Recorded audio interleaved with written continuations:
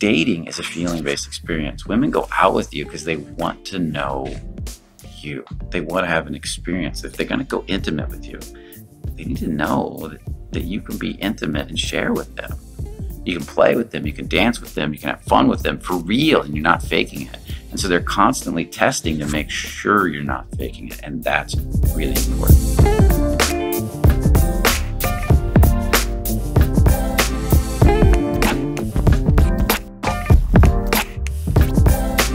So in this video, we're going to talk about feeling and why feeling is so important when it comes to dating, getting a woman, having amazing sex, just having an amazing life, and growing in general, and what feeling really is. We're going to use dating as the example so you can understand this better. On a date, you need to have a feeling-based experience.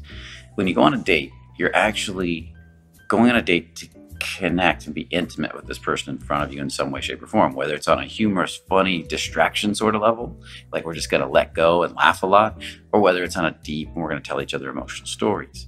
You don't go on a date to be analytical together. Matter of fact, I can't think of anything more boring and more of a torture for a woman, or for me if I was to go on a date with an analytical woman. I go on a date to exchange emotions with the person in front of me. I want to feel their heart. I want to feel the turn on. I want to feel their laughter. I want them to look into me a little deep and then pull back. I don't want to hear about all their analytical diatribe. That's super boring. This is why so many guys get rejected when they go out to meet women. I'll see a group of women sitting together at a bar, and they're all just talking away and flowing with all the feelings of the day. She's talking about what this happened, this person said this to me, and they're really sharing their emotions. Maybe she's sharing some sadness, and some frustration, and some turn on, and some, oh my God, he said this. And here comes the guy, comes walking up. Hi, ladies. And he's clear up here, you know? So this is going to be stupid, but who lies more, men or women? And it's just, it's not even feeling based. It's all analytical. He's trying to figure out analytically how to get him into a conversation. Okay. Even worse would be if you go on a date and you do that. So in my head, so where are you from? What do you do? Oh, that's what a woman means when it feels like an interview. You're not sharing any real emotion with me, dude. You're not connecting with me. You're not dropping in with me. You're not flowing with me. And that's what really counts. So dating is a feeling-based experience. It's about sharing emotion. It's about sharing your heart, about sharing your turn on, about sharing your power, about sharing your fears, about sharing all these emotions and feelings. So that takes it a layer deeper. Then, because a lot of nice analytical guys, nice guys are saying, "What I feel? What are you talking about?" And I used to say that too. I felt a lot as an analytical guy, but I was constantly analyzing all of my feelings. So there was a layer between me and the actual feeling. There was a sense that I would have the feeling, but I was constantly processing it in the back of my mind, worrying, thinking, doubting, judging, and then adjusting how I'm going to respond to it so that it sounded perfect. It sounded right. I got rid of the tension so I did not insult or bother. Instead of saying, "Damn, you look amazing in those jeans," and enjoying my body while I said it and just letting her see me feel what I feel, I'd say, "Wow, those jeans are really nice on you." And there's a big difference between those two, especially if I keep talking that way all night long on the date. Where would you like to go to dinner? Okay, let's go to that place. That place sounds good. Or she says, where do you want to go to dinner? And you're like, I don't know, wherever you want to go. Or there's this really good restaurant and I think we should go there, but I got 2 or 3 others in case you would like one of those. I might be over exaggerating it a bit, but the point is made. And I used to do that stuff. And I didn't own anything. I didn't say anything for real. I didn't let her see me have an emotion. And so then the next step is me faking feeling. Like I thought, oh, I got to have emotion. So I'm going to dramatize the emotion. I didn't think of it as drama, but I'm sad, so, I'm really sad. Or I'm angry, so I'm mad at you. But that's, again, coming from my head. It's an interpretation of a feeling and then saying it to her. And so I'd see guys doing this with stories. They'll tell a story, and the story is just this story that it's void of all the feeling because they're just listing data from the story thinking it'll have an effect. Or it's over-dramatized. I had this story about my dog, right? And it was a really good story. I figured out all these stories from my life that were real. I didn't want to lie to people. So I got all these real stories and I sat down and I took down each emotion that I could think of, and I wrote them down, like sadness, loneliness, first time I felt love, where I was most inspired, place I most want to go, and I'd write a little note about each one as a reminder of a story. And one of the stories I had was a story about my dog Brandy when I was young, and when Brandy passed away, and it was a really sad story, and it had a huge emotional impact for me, because my mom had given Brandy away a week before she passed away. And we'd had Brandy her whole life. And I actually believe that that dog died of loneliness. She didn't know any other family. She was given away, and within 1 week she passed away. And I couldn't believe my mom did that. It broke my heart. And when I found out she died in the middle of the night, that was the night my mom woke up wanting to get her back. And she called literally the next day saying, I want to get my dog back. And the family said, sorry, she passed away last night. My mom woke up right around 2 a.m. and they said she passed away around 2 a.m. too. So it's freaky stuff, right? And I remember my heart was just broken as a kid. I never got to see Brandy again. Tell her I loved her, say goodbye to her. I resented my mom for that for a while too. And so as I got older, that story was kind of stuck in me. It was held back. And when I made these lists of stories, I said, you know what? There's nothing wrong with sharing a sad story if it comes up in the conversation. So dogs came up in conversation, and I remember sharing that story with some girl. And I remember her reacting really well. And I was like, wow, she really leaned into me when I told that story. This is interesting. And there's more to the story. It goes much deeper.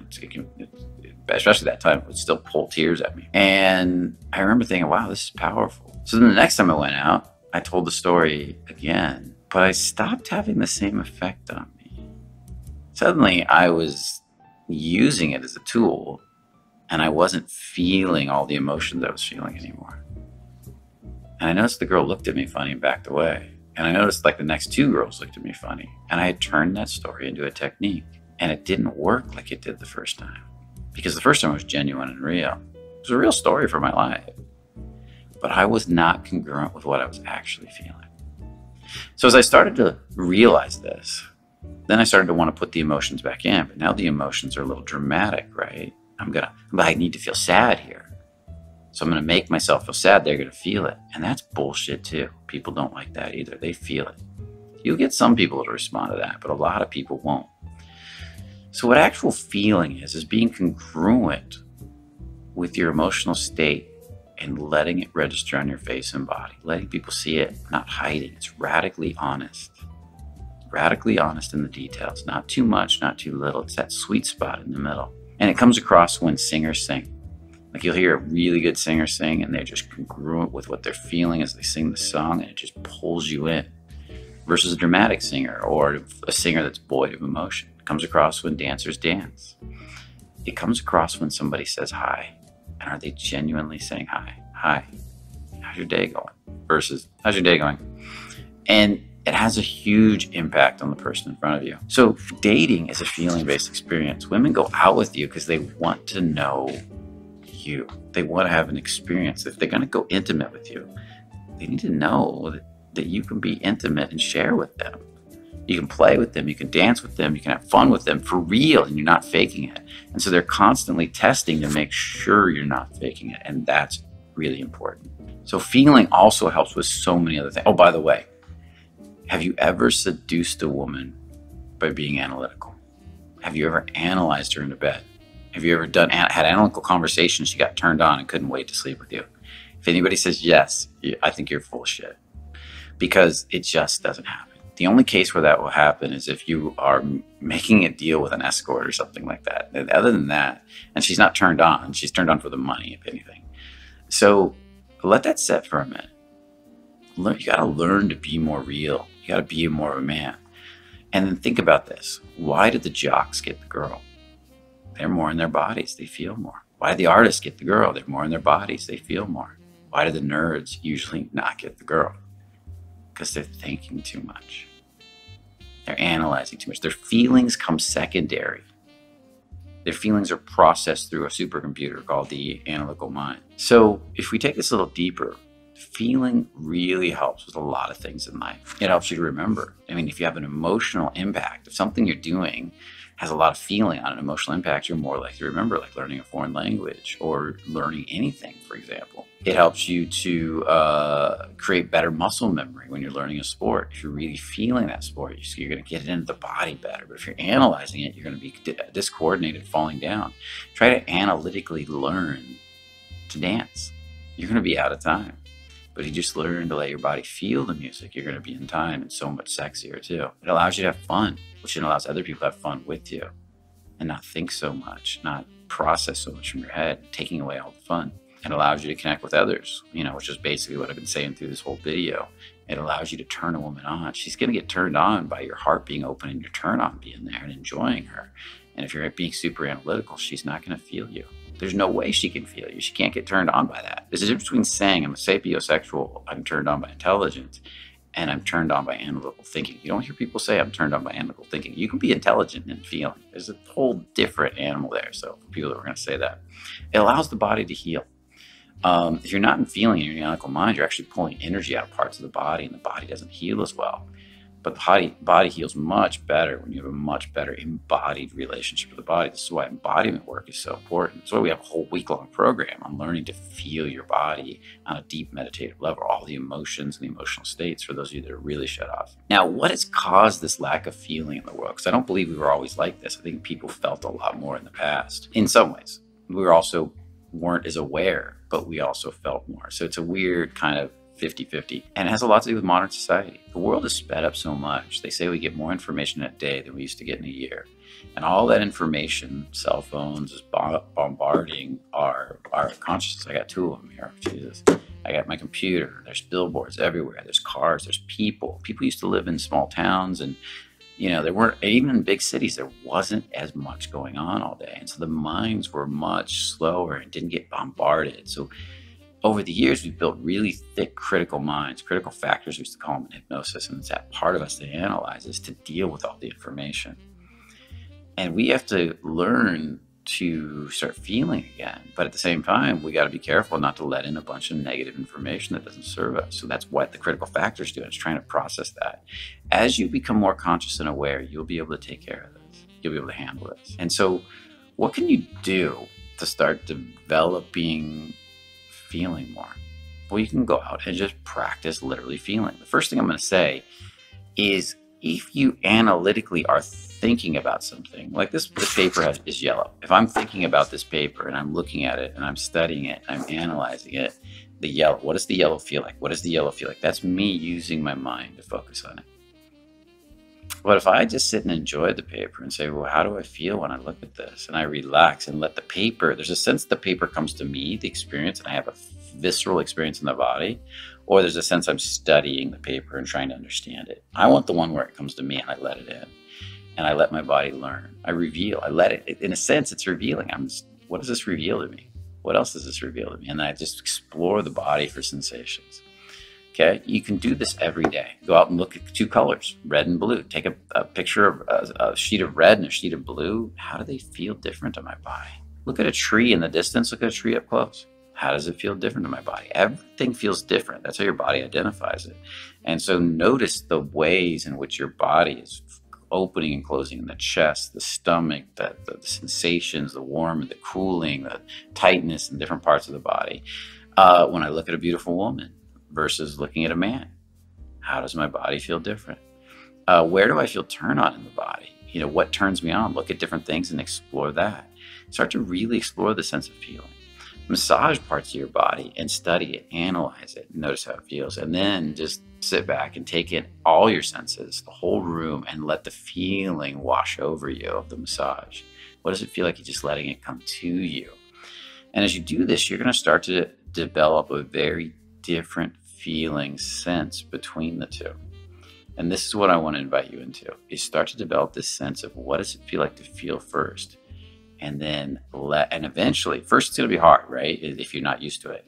And then eventually you can let words be put to the feelings versus putting the words, separating the words. Like what we do is we feel something and then we want to analytically disconnect from it 2 or 3 layers and neuter the sentence we were going to say. Like, you look amazing in those jeans, damn, your ass is off the charts. And then suddenly it's like, wow, those jeans look really nice on you. And what we do is we're avoiding the tension of the honesty of the moment. This is why radical honesty is so important. Getting really radically honest with ourselves is where it starts. What am I really want to say here? Not neutered, not changed, but raw and authentic. Because remember, you have an animal part of yourself that's raw, and that's the physical part of yourself. And that part of you, you got to have a relationship to. You got to understand it. That's the part of you eat, sleep, have sex with, and then you have passion with, and you have turn on with, and it gives you a good enjoyment of the physical world. Then you have a spiritual part of yourself, your heart, which also you need to have a relationship to. And if you have a really good relationship to your heart and your soul, you're not going to lose control of your animal. You need both of them. You need to be able to have both be in balance with each other. And then there's the head. And the head is used for focus. It's for making things happen. Like, I'm going that direction. So I'm going to get the spirit and the animal aligned with going that direction. All turned on together. But what happens is we take all that energy that runs through our whole body and we pull it all up into our head. And then we think, and disconnect from our body and think we're going to run our lives that way. And then we wonder why we're miserable, why we can't get a girl, why we can't turn a girl on, why we can't connect. You can't turn a girl on from that place. You could fall in love from, if you get into the heart, you can fall in love. But you still, the sexual turn on is going to come, part of it's going to come from the animal, the raw sexual turn on. The love is going to come from the heart, and the focus is going to come from here.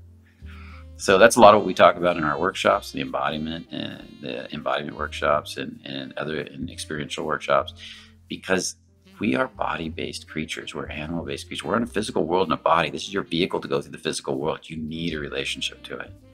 And especially with women, which is such an emotional, feeling-based experience. So if you really want to learn to enjoy women and learn to enjoy life, check out our workshops, check out our seminars, the experience, and so forth. Talk to one of our coaches. But also keep checking out these videos. I give a lot of great information in these videos. I love sharing them. And I really want to help you have the most powerful and amazing life ever. That's why I started Fearless many years ago. So I'm going to ask you to hit that bell notification and make sure you get all the videos. I don't think we're going out to everybody in the news feeds like we used to. So make sure you subscribe to make sure you get these videos so you don't miss any. Also, the like really helps us to grow and be more powerful in the algorithm, so we can start getting out there again. Share, because that'll help us to grow and get more of these videos out to you. Really appreciate that. And comment. We really love your comments. We're constantly responding to your comments. It helps us to know what else we need to give you as far as videos. If there's a video you want, don't feel free to put it in the comments. If you want to comment on this video and ask a question, put it in the comments, and we will at some point see it. Okay, so I hopefully you enjoyed this video and you have a better understanding of what feeling is. I might do more on feeling if you guys really want to know more, and how it relates to dating, women, sex, and even releasing. So make sure to put any comments in the video about that too, if you want to know more about stuff like that in future videos, because we want to constantly make what you guys want to hear. So with that said, remember, only the confident really live. See you in the next video.